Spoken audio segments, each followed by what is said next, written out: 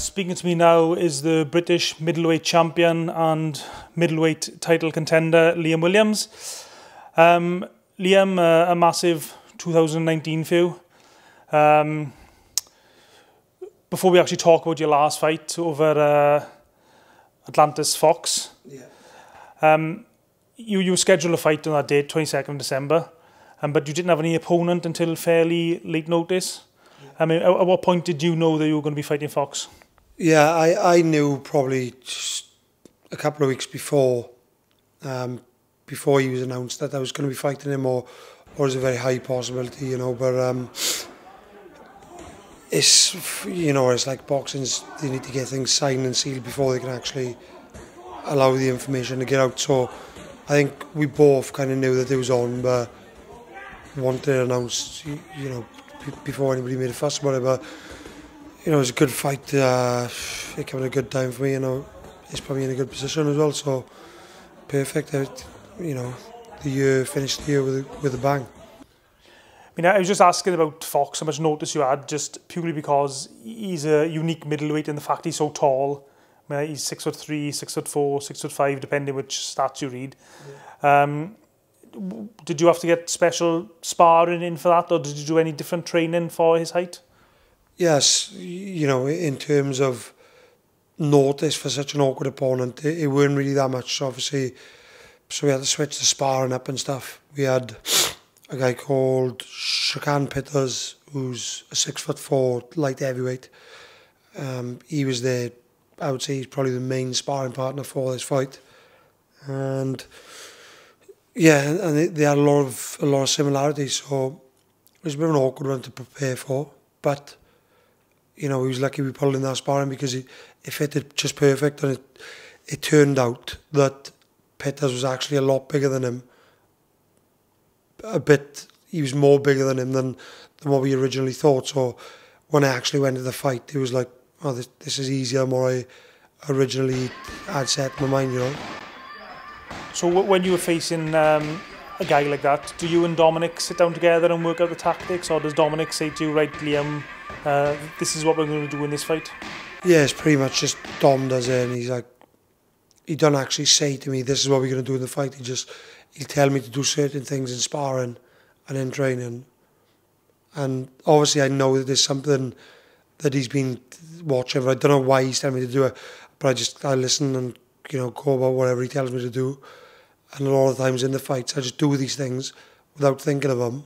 And it comes off, and I'm like, I've been doing that for weeks in the gym, do you know what I mean? So, but yeah, we sat down together, fight week, in the hotel. They had a smart TV there, so we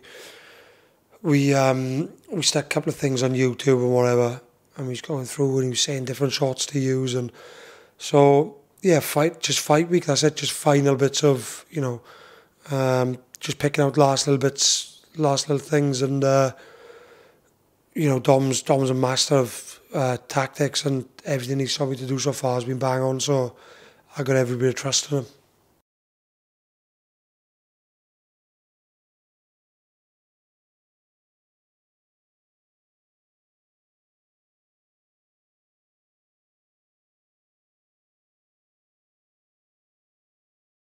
Yeah, well, like I lost Liam Smith in a final eliminator for the WBO light middleweight title, and then I got to the stage again, and I thought, right, I've been here before. I failed last time. I'm not failing this time. Like, fuck that. I'm making sure I get it this time. So there was nothing going to take that away from me. I was prepared very well, and I just weren't going to fall at that final hurdle again, you know. When you actually got together for the weigh-in and the head-to-head and the press conferences on fight week, I know you said you had sparring similar to him, but were you surprised how actually tall he was when you got to meet him in person? Do you know, when I faced off him, I don't know why, but I think it's probably just a bit of a bad-minded thing of obviously knowing I'm fighting him. I just envisioned him to be like some giant, much even bigger than what he was. So when I finally squared up with him, it was like, it's not that bad, you know. I thought he was going to be bigger, so it was a positive for me when I first faced off with him, because I thought this is going to be easier than what I thought, you know. And one question that a lot of boxing fans ask on social media is when boxers like yourselves, world-class fighters, face off against each other at a weigh-in or a press conference, does that mean anything? Does that have, psychologically, does that have any effect on the fight? I mean, you just said there now that almost give you a little boost. But yeah, there's obviously little things like if I'm facing off you and you're very like, you can't stop moving or you're very nervous, you just sense a couple of different things from, you know, different fighters and their body language or whatever. But as far as, like, you know, it's all the hard work's done by then, and you've set your game plan, all the hard training's been done, the weight's been made. So it's not a massive amount which can change really, but as I said, it's just a case of how you act when you're face to face, and if you're nervous, if you're, I don't know, I don't take too much from it, but you know, it is what it is really, the hard work's done. The fight itself, you got off to a really good start, you landed lots of clean punches. I think you surprised a lot of people as well, the fact you were able to slip his jab so easily, or so relatively easily.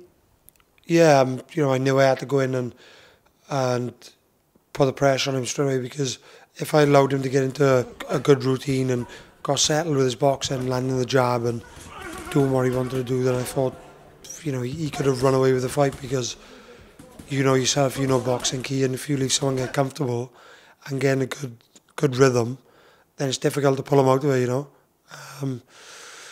So yeah, I just thought I've got to go and stick it on him early, make him know that, you know, just make him uncomfortable from the off, and that's what I did. I think it paid off. I mean, going into the second round of the fight, you got caught by what looked like a good right hand from people watching on television and ringside, and you seemed to stiffen momentarily. I mean, how badly hurt were you, or were you hurt at all at that point? I'm not going to lie, he did buzz me, he didn't like it, you know, I wasn't on the verge of getting dropped or anything, but it was a bit, for a couple of seconds, I was a bit like, fucking hell. I knew he'd nailed me proper, like, you know, but it was a good right hand, caught me kind of high on top of the head, and take nothing away from him. He's a quality operator, and you know, you need to be on the ball at all times with these kind of fighters, because if you're not, if you get punched, you know, a bit harder, who knows, he might have dropped me, he might have stopped me. So it was a good thing for me to have that, because, you know, I can be hurt as well, we all can. So it switched me on, and then obviously you've seen from the second round, I upped my game again, and that's where it was game over, really. It was a matter of time. Yeah, and from the second round on, really, you pretty much dominated the fight, and he seemed to wilt under the pressure. Yeah, definitely. I think I needed a little wake-up call, to be honest with you, because after the first round I felt so in control, and I just thought, like, this guy's got nothing to bother me. So he nails me with the right hand and buzzes me momentarily, and I think it was a good thing for me, because it switched me on, and then from there, he was not going back. It was a matter of time before he went, you know. And I think as well, he was holding you a lot, trying to upset your rhythm, just trying to cling on there. I mean, did that upset you at all, or was you just went with the flow, so to speak? Yeah, you just got to take it as it comes, really, and take what you can in terms of shots and when you can hit and when you can't. You know, it's like even every time he was going down, you notice he was just clinging on for dear life. Like when I stopped him, he actually took me down with him, because he locked on behind my knees. And but yeah, it was just like, you know, he was a bit awkward, and he was trying to stop me from sustaining a good attack. But I wasn't in the mood for allowing him to spoil. I was firing, and I said there was nothing to stop me. What type of things was Dominic telling you in between the rounds? Was he, I presume, he trying to tell you to keep calm, or was he just telling you go for it, or what? Yeah, just keep calm, but keep the, what's the word I'm looking for? The sustained pressure, but clever. You know, don't just go all guns blazing, because as you've seen, you know, he had a decent punch as well, and who's to say I can't get it myself? So I had to go about it the right way and make sure that I didn't really give him no chance in the fight, and didn't allow him to get his foot in, you know. So, but yeah, it was just like, just keep that pressure on, keep, you know, after a couple of rounds we'll get there, you'll know you'll stop him. So after that win, probably the biggest win in your career, certainly a name that American boxing fans and American boxing people will recognise. I mean, what does just that win mean to you in terms of your confidence? To be honest, my confidence has been flying sky high anyway, so beating him, to be honest, he doesn't really do anything for me. All it does is just like, he's another guy out of the way, give me that world title fight. That's all it was to me, is another step forward to where I want to be, you know.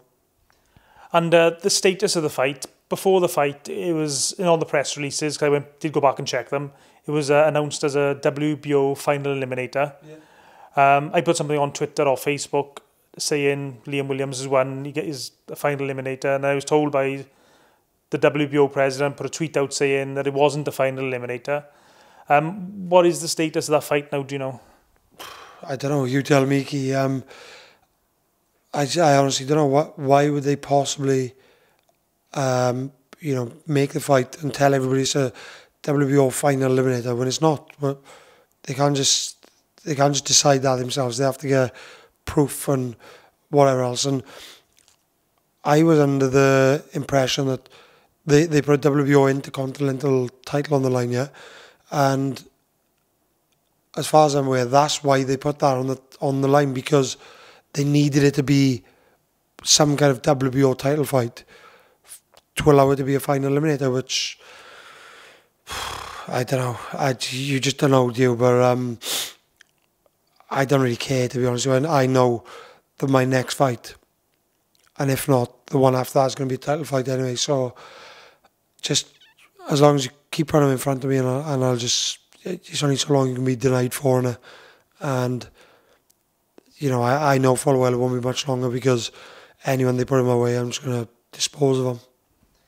The WBO champion at the moment is DEMETRIUS Andrade, who's fighting Luke Keeler from Dublin next month, I believe. I mean, what's your thoughts on that fight? Yeah, I think it's a good fight. You know, it's one which Andrade wins, but not in an easy fight. You know, I think it's going to be either points win or late stoppage. But then, what I've seen of Andrade's recent performances, I personally think he's struggling a bit at the weight, because he's a very big guy, and he's always very good for the first 4 rounds, and after like 4 or 5 rounds he fades, and I think that's probably a sign of how he makes the weight. I don't know, but you know, that's my judgment of it. And I just think even if he beats Keeler, I don't know if he'll be him. I'll end up fighting, because I get the feeling he's going to move up. I heard a rumour the other day that he was going to go up and fight Billy Joe for the super middleweight title. So, but again, I don't really care. It's just about me getting my shot, and whether that be Andrade, Munguia, Spike, whoever wins, I don't really care. So there we go. It's just waiting. It's a matter of time now. So have your team told you when it's likely to be? Or I mean, will you be looking to get a fight in between a world title fight, or will your next fight be for the title? Yeah, well, I'm hoping my next fight is going to be for the world title, because if it works out how I'm thinking, like I just said to you about, I think Andrade is going to vacate and possibly move up. I think he'd probably do that shortly after his fight, you know, which puts me in position to fight probably was it Jaime Munguia, the Mexican. So that'd be another great fight for me, one which I'd love to take. I haven't really heard anything solid from my team. I spoke to MTK and they're on to Frank, but without dates given, Frank needs to give them the dates to be able to put me or whoever else on him, and they haven't been provided with them themselves yet. So I guess you're in a position, you're just treading water at the moment, just waiting to get the nod. Yeah, exactly. I'm going back to, I've had 2.5 weeks off. I've done little bits here and there. Started back properly yesterday. I'll be there every day now, and then as of Monday I'll start training twice a day again.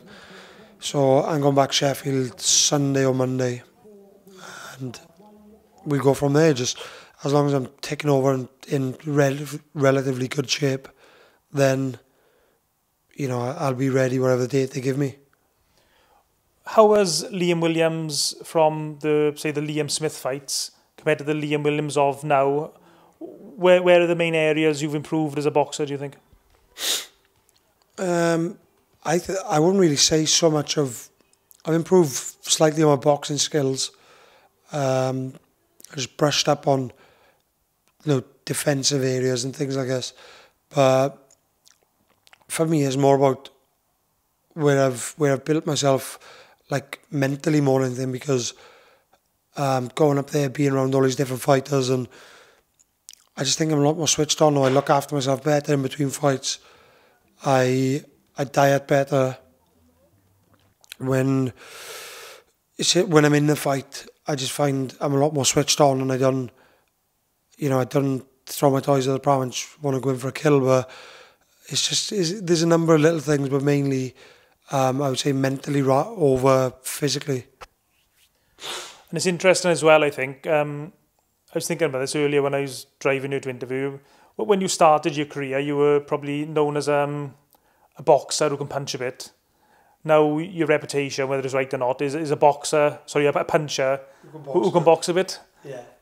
It's funny how it works, and it's just... But obviously people can only go off what they've been seeing.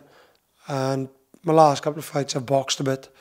But like I have been going through people and I've been hurting them and sticking on them. So I suppose it's just a case of what you see. If I box out of my skin for my next 2 fights and, you know, fucking pull some like Sugar Ray Leonard shit and just, you know, go on the move and just pinging people with a jab, people are just going to be talking about how much of an amazing boxer I am. Do you know what I mean? It's just like, you can only go off what you see, and at that time, and what they've been seeing is like a lot of it's been crash bang wall up. So, you know, this is probably an accurate assessment. Is it fair to say that you are now a middleweight boxer as opposed to a boxer who would consider dropping back down to junior middle if a fight came around? Yeah, I definitely still consider it. I'm still well open to offers. I can make like middle, but it needs to be a fight where I'm very motivated for. And like, if they said to me, go to light middleweight fight, Scott Fitzgerald or Ted Cheeseman, no disrespect, they're good fighters, but am I really going to get up for that much to lose a lot of weight and be able to train hard? And it's unrealistic. But then if they go, you got a light middleweight title fight against Julian Williams, no problem at all. I'll do it. I'll make it happen. So it's just a case of war fights and when they're offered, you know. And I don't know whether boxers are strange people. Most normal people would try and avoid tough guys and guys frightening people. But you moved into weight division with guys like Golovkin. Canelo Alvarez is still the franchise champion, whatever that is, with the WBC. Lots of good fighters. I mean, I guess with your mentality, you'd be open to fighting any of those guys now. 1,000,000%. To be honest with you, I'd prefer them fights so they put a bit of fear into me, which I find I perform better, I train better. But going back to what you said, like, fighters, no way, not even close to normal people. They can't be, like, nobody in their right minds really want to, you know, get punched shit out of, 12 rounds, put themselves through these camps we put ourselves through. And, you know, there is a carrot being dangled. There's some big rewards, but normal people don't want to do that stuff. And I suppose that's why so many people love boxers, because they're not normal and they just, you know, they're a little bit different. They don't come around too often. Putting promotional differences to one side, I mean, if you could pick any fight or any fighter to fight in the light middleweight division or middleweight division, who would you pick to fight? I've said a couple of times, you know, I'd love to fight Golovkin, and it's not because I'm trying to be like, oh, you know, I'm mad, you know, trying to be the big man. I just think I'm one of these people who I always want to challenge myself, and I fully believe that as long as I do the right training and listen to tactics and do everything correct, then I can beat the likes of Golovkin. He's got tremendous power, like everybody's seen that. If he hits you flush, he's probably going to put you to sleep, you know. But he's got try and avoid that and put your skills to the test. Do you notice now that, like I said, you've beaten a guy who's regarded as a world-class fighter? Do you notice people slightly treating you different? Like your phone is ringing for these type of media interviews more often, and like people within boxing circles are treating you differently? Yeah, 100%. You know, you do get shown. I've always been shown a lot of respect, and because I show other people respect mainly. But you know, you can see as you come through and you get better and you win more titles, people do treat you differently. You know, they wipe your ass a bit more. But it's just one of them. You got to take it as it comes, and then like to the average man on the street, like it's changed like drastically. Like you get people. I couldn't, if I went out for a drink with my friends now after one of my fights, I can't enjoy myself because all I do is stand there talking about boxing all night. And to be honest with you, I don't really enjoy it. And people think, no, you must love it. Like people giving you attention and people, you know, just being so proud of you and stuff is nice that people, you know, realise, you know, what you're doing and appreciate it. But like, to be honest with you, I'd rather be without it. And it pisses me off a little bit, to be honest with you. You can't live, you just want to live a normal life, like. Well, if you ever did have the fight with Golovkin or any of the big names, can you imagine how that would transform your life? Not in terms of money and obviously be world champion, but in terms of media attention and publicity? Yeah, exactly. Like, as you say, the likes of someone like Golovkin or Canelo, then it just changes your life. Even if you were lost, like, people are just going to come up to you in the street. What was it like? They'd be asking you questions like, what was it like meeting Canelo? Like, they just ask all these crazy questions. But yeah, it'd be great. I'd be willing to put up with it to get one of them fights, you know. But we'll see. Just I think if I keep winning, I don't see why these fights can't come.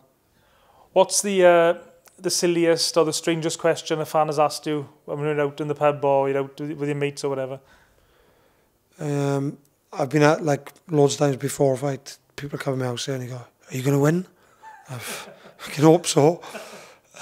Or like, I thought it's not a question, but like I've been out before and I've been out the next day after a fight. Maybe you get someone pissed up, and they're like, "Oh yeah, but you know what you should have done? You should have done this," and they're trying to go through tactics, and you're like, one, it doesn't matter because the fight is done, it's finished, and I've won. And two, I'm not going to listen to some of the shit that you were talking about because you're steaming, and even if you're sober, you don't know boxing. So like, just be quiet. Like, I don't tell them to be quiet. You just got to try and be polite and hear them out in it, but like, fucking hell, give me a break. Do you know what I mean? And I know you're #1 fan. Put a little video on Facebook, I think it was, before your last fight, your daughter. So put a little video up saying my daddy's going to smash him or something along those lines. Yeah. My daddy's going to smash him. Do you know, the video was actually, she didn't actually make the video for him. I wouldn't have done that. I wouldn't have made her do that, you know, but she made the video for Dom. I sent the video to Dom on Instagram, and I was just like, one Sunday I was going back and I was feeling good, and so I just said, like, I meant like smashing his hands to bits, and so she done it, and I had it saved on my phone because I didn't send her, and I come through and I thought, oh, it'd be funny to stick it on and say that she's got a message for him, you know. She's funny, mate. And I think I asked you this the last time we had a chat, and your daughter now, she's getting older, and she's starting to realise that her daddy's not like a normal daddy. Yeah, I think so. I think she starts to realise that now. She's like, yeah, anything boxing, she sees boxers, she's like, oh, look, daddy. And she always like, not always, but she says sometimes about, like, oh, when I watched you on telly and stuff, and she must be thinking, like, I watch, I don't know, programmes on Pig on TV, how the hell are you on it, like, do you know what I mean? But it's just one of them, she'll realise as she gets a bit bigger, and she'll understand fully, you know. And how has your daughter, has she been spoilt over Christmas? Yeah, too spoilt. I can't wait to go back to Sheffield. She's doing my head, you know. She's proper spoilt, and she knows that she can get away with certain things, and more with me than her mother, because she knows I'm soft. And like, I think it was a couple of days after Christmas we went to Tesco, and she was like pretending to cry, and not cry, but like pout. Yeah, but Dad, I really want these toys. And I was like, at first I was like, no, and then as minutes went by, I was like, you know, I'm in an hour and after about 10 minutes, she had every one of them she wanted. So she knows she can do it, and it's a bit of a pain in the arse. Like, I don't like giving in to her, but what do you do? Okay, Liam, thanks for your time this afternoon, mate. I know you're very busy, and good luck for your training camp up in Sheffield, and hopefully you get the big fight soon, and you get a big army of Welsh fans following you wherever the fight is. 100%. Not, hopefully not too long now, not too far away. Okay, cheers, mate. Thank you, Liam. Thank you very much. Cheers, mate. Brilliant. Nice one.